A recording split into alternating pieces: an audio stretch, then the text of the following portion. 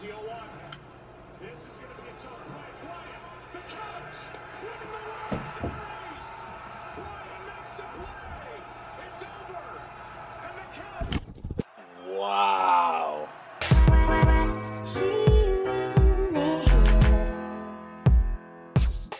The Chicago Cubs have just won the World Series. I never actually thought I would live to see the day. Nothing against Chicago or anything. I grew up in St. Louis. The Chicago Cubs has always been our rivals, so it's just one of those things where it's like a natural dislike. I'm not even really that big into baseball, so coming from a Cardinals fan, or you know, when they do really well, for just this once, I'm happy to see a team, you know, come from where they've been for a long time, you know, towards the bottom of the ranks, to now be known as this year's champions. I just thought this was a good time to briefly talk about this before tomorrow morning, before the media gets saturated with this news. So yeah, congrats Chicago. Back to the vlog.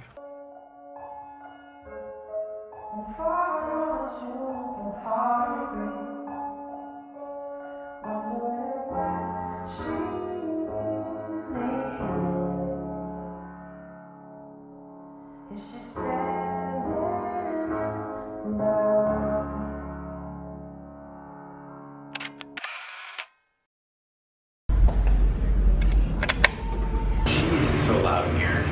Anyways, I'm in one of my media classes right now, Media 365. It's one of the more fun classes I take in school. So it's a production class. It's a lot of fun. I'm learning a lot. Really fix it. I know it's so much glue, but like. Thank you.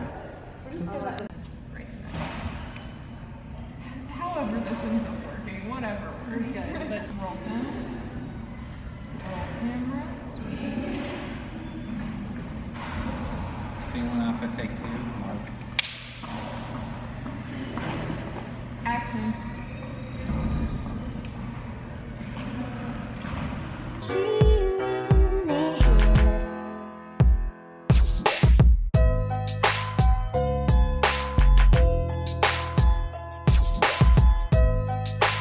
Dreaming with a broken heart. And waking up is the hardest part. Waking up is the hardest part. I know. I haven't been home. That's what I'm gonna say, home. I haven't been in my room since 11 o'clock this morning. And yes, I still need to do question and answers today. A new segment I want to do on a somewhat weekly basis, who knows. But at 7 o'clock, which it's coming up in about 30 minutes, there's fraternity and sorority serenades, which means I'm not sure how it's going to go down tonight, but I mean, I'm going to get on camera anyways.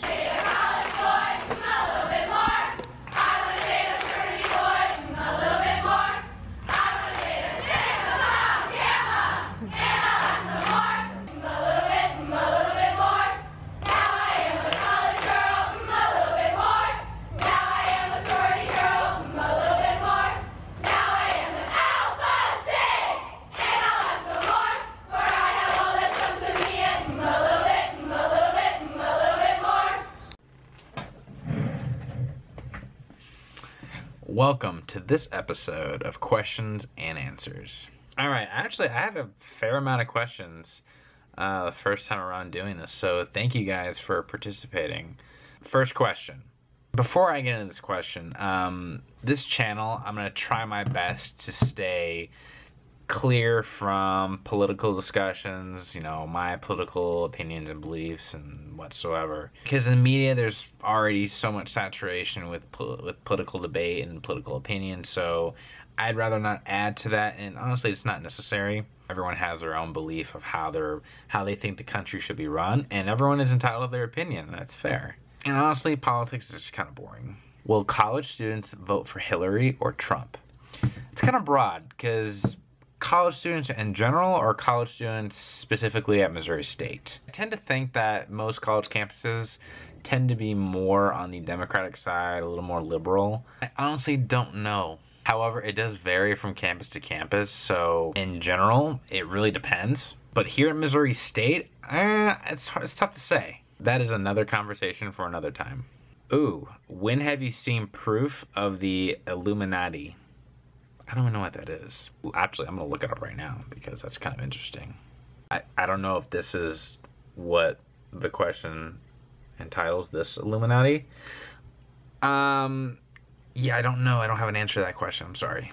So here I have a question from a good high school friend. How the hell am I going to get through the rest of the semester and finish strong? I'm dying over here. Oh, what do you mean by that? Like academically, socially, you know, health-wise? It really depends. Or is it just everything coming together? My best answer to that question is to take each day, one day at a time. Instead of looking at the big picture, look at what you need to do right now, what you need to do today. Because this kind of outlook is a little less stressful. You're a little more focused on one or two things. And it's just a good way to think about things, and it's a good habit to get into. Oh, are there any good all-you-can-eat sushi places close to campus? You know what? In St. Louis, there's one or two places actually that do all-you-can-eat sushi. In Springfield, I've yet to find a restaurant that has all-you-can-eat. There is sushi places, really good sushi places actually, but not all-you-can-eat. Unfortunately. Another reason why I miss home. Next question. What's your first thought when you wake up in the morning? Honestly, my very first thought when I wake up in the morning is my fish tank, which is right here.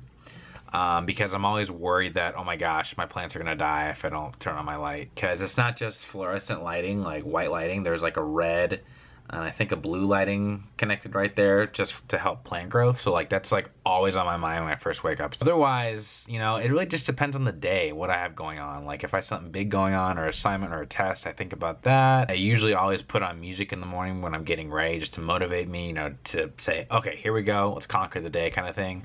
But yeah, nothing crazy. I mean, I just try and get ready as fast as I can. How hard do you suh, dude?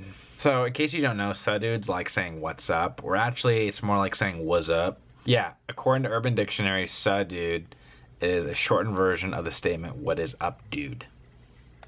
How hard do I suh dude? I suh dude hard because I always say what's up to people. Alright, last question, and probably my favorite question I got today. What do you miss most about St. Louis? To be honest, and this is kind of, you know, getting into the feelsies, but I miss my family. You know, my brother Henry, he is just starting to crawl. It's almost his first birthday coming up. It's like I'm missing so much because I'm at school. I'm happy to be here. I'm happy to be in Springfield.